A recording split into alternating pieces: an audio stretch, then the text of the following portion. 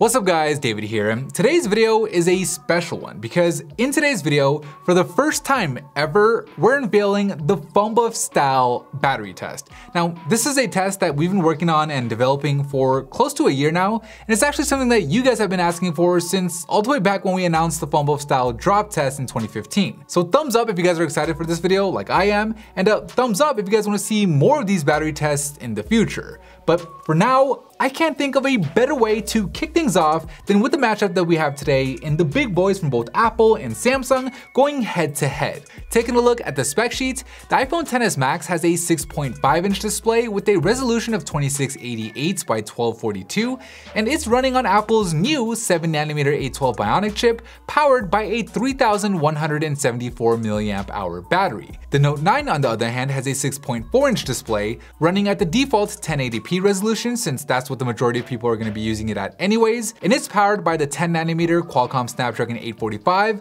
to go along with its whopping 4000 mAh battery. So the question is, will Apple's more efficient 7nm chip along with iOS's optimizations be enough to outlast the Note 9, or whether the Note 9's 4000 mAh battery will be just too much for the iPhone to handle? Let's find out.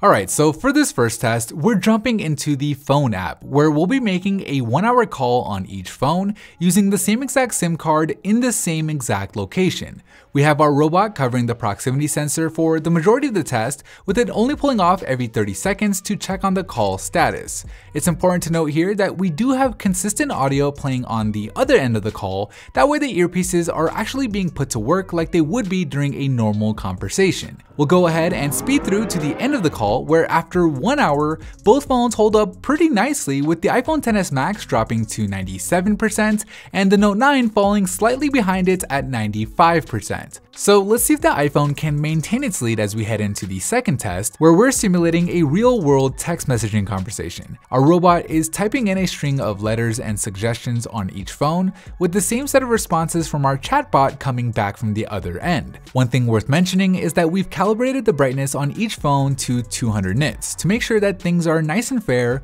whereas setting the brightness levels to their maximum would only penalize a phone that's capable of getting brighter, which obviously wouldn't make much sense. After 1 hour of going back and forth with text messages, the results are actually the opposite of what we saw in the first test, with the Note 9 pulling ahead with its battery at 86% compared to the iPhones, which fell down to 84%. But it's still a close one, so let's move on to the email test, where we're opening the same set of emails on each phone and scrolling through each one of these opened emails a few times before returning to the inbox and repeating the task. The email apps on each phone are fresh, so each email is being loaded for the first time to best simulate how you read emails in real life. After 1 hour, the Note 9's battery level is at 78%, increasing its lead over the iPhone, which saw its battery level fall down to 71%. So just 3 tests in and we have a pretty significant difference. The Note 9 is 7% ahead as we enter the browser test,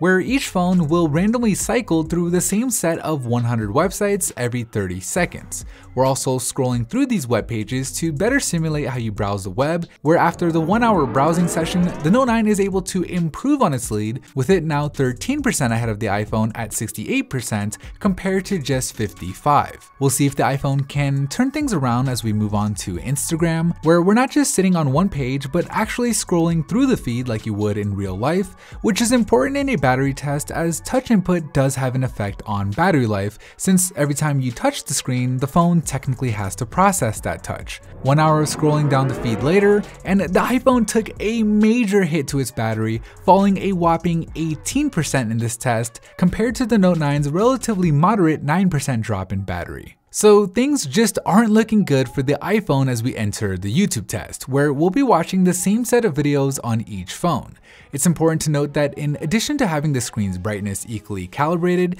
we've also calibrated the speakers to the same decibel count to make sure that the volume levels are the same. And after 1 hour of YouTube binge watching, the Note 9 continues to outperform the iPhone XS Max with its battery at 49% compared to the iPhone's 19%, giving the Note 9 a 30 percentage point advantage over the iPhone as we head into the gaming test, where we'll be playing Alto's adventure on each phone. It'll be interesting to see if the iPhone's 7nm A12 Bionic chip can make a difference here, but after 1 hour, it looks like it didn't really seem to matter, with the Note 9 maintaining 38% of its battery compared to just 1% left on the iPhone. So obviously, we don't expect the iPhone to last too much longer with only 1% as we enter the maps test, where we're simulating navigation by having GPS turned on, having the phones actively check for real-time traffic information, and scrolling through the maps. We're just over 4 minutes into the test, the iPhone XS Max's battery is done, with the phone powering off while the Note 9 still has 37% remaining. So a big difference here, and in case you're wondering, yes, we did make sure that the iPhone wasn't app indexing during the test, and we even ran this test twice and got the same exact result. So we'll go ahead and move on to the end, where after 1 hour in Maps, the Note 9's battery falls to 28%, after an hour in Spotify, it drops to 17%, and then finally, about 40 minutes into the Snapchat test, the Note 9's battery finally dies, making the winner by a huge margin, the Galaxy Note 9. Anyways, that is it for me in this video. Thank you guys for watching, and as always, I'll see you in the very next episode.